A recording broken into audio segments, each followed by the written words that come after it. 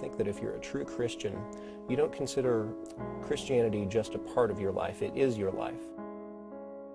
And if you follow the teachings of the Bible, specifically Mark 16:15, which says, go out into the world and preach the good news to all creation, then you have an obligation to share that faith with others. If you saw a building on fire and you knew there were people in it, and you knew that you were capable of running in there and saving someone who wouldn't be able to help themselves, if you knew that you could help them, would you just stand there and do nothing? And unfortunately, by not clearly seeing the issue, I think that's what a lot of Christians do, is they just stand there.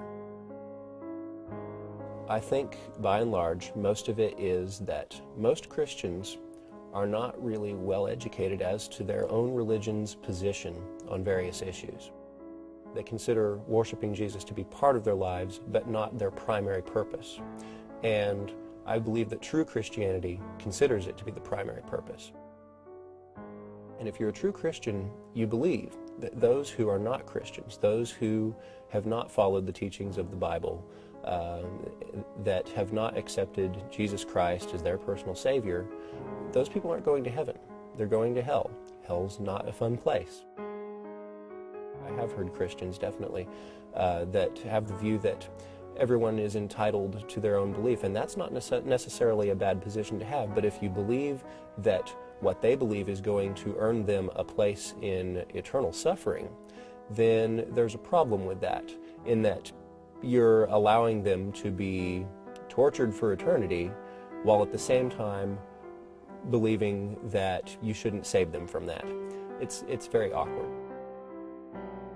If you really believe that people who are not Christians are going to hell, then that is a very serious consequence. And if you don't take that seriously, I think that you might be compromising your own belief system. Those who do take their faith seriously, they need to encourage or teach those who might not how important that is. Sometimes I think Christians are afraid of being labeled as a Bible thumper, or to have negative connotations associated with them. But that's not necessarily negative if you're a Christian. I think it's something to be proud of. There's nothing to be ashamed of if you're a Christian about the Bible or being a Bible thumper. It's something to be proud of. It's something that you take seriously. And it's something that you should encourage others to take seriously as well.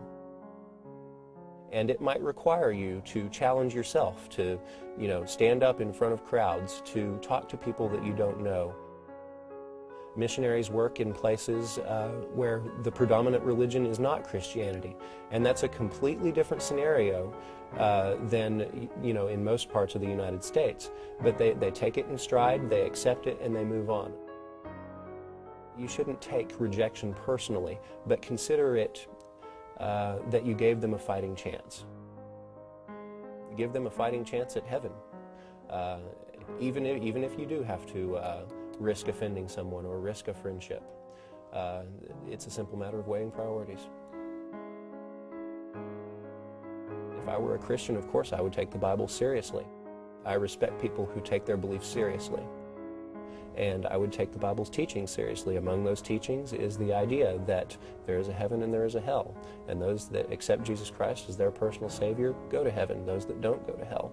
And the implications of that are very far-reaching. And you're an atheist? Yes, I sure am.